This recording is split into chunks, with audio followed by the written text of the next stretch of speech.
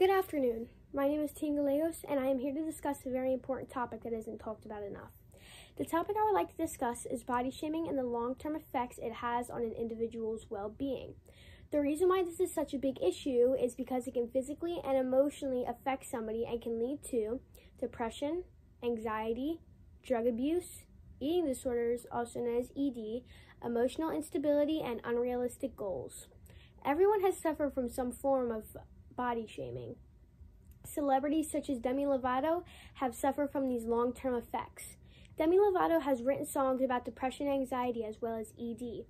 These particular songs that have told her story would be Sober, Skyscraper, Warrior, Give Me Love, and It's Not Too Late.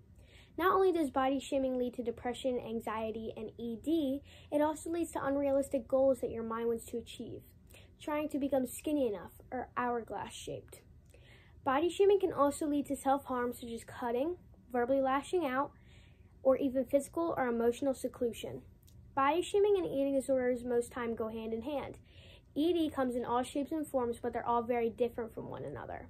I'm not hungry, or I'll eat later, is a typical way of feeding your eating disorder. You look at yourself in the mirror and think you're not good enough, or you look fat in certain outfits.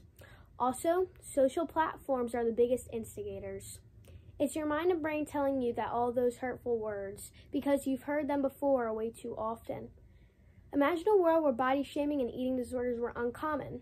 Everyone was nice enough to help boost each other up. There would be less cases of eating disorders and everyone will be happy with themselves. What if we can make this world happen? What if this world was our new goal? We have everything we need. Therapy to help people with mental disorders, positive people in our lives to help boost us up when we need it most. The last ingredient we need is you. Contact your family and friends and discuss with them about this topic. If you or your family knows anyone with mental disorders or eating disorders, please reach out and help them and urge them to get professional care. Thank you for your time and have a good rest of the day.